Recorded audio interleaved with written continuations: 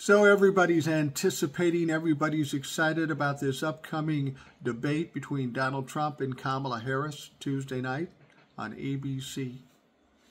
A lot of people are saying, I don't think he'll show. And for a while, I felt the same way. Donald Trump would bail. Now, he could, but I think at this point it's too close. He's got too much to lose by bailing.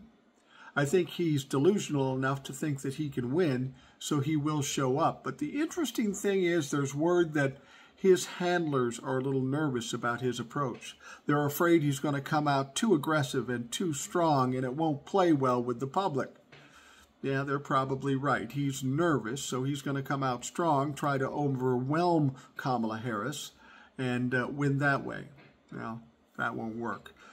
He apparently has no respect for Kamala Harris. He truly believes that she's dumb. He's convinced himself that she's dumb. Well, good, because you're in for a motherfucking surprise.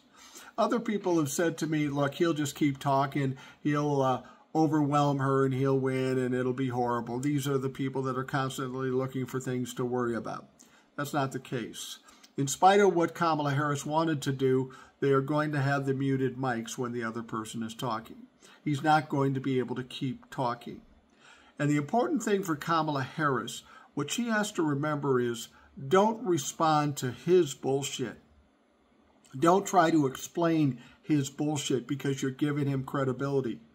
When he says his bullshit, then you come back with a harder attack on him, proving your point.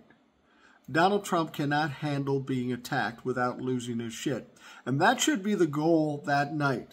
Get him to lose his shit. Take him off his game. Get him pissed. Get him saying crazy shit.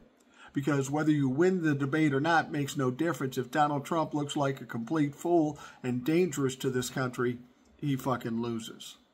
I'm excited for the debate because I do think it will happen. And I know that Donald Trump will fuck it up. And how do I know that? Well, Donald Trump always fucks it up.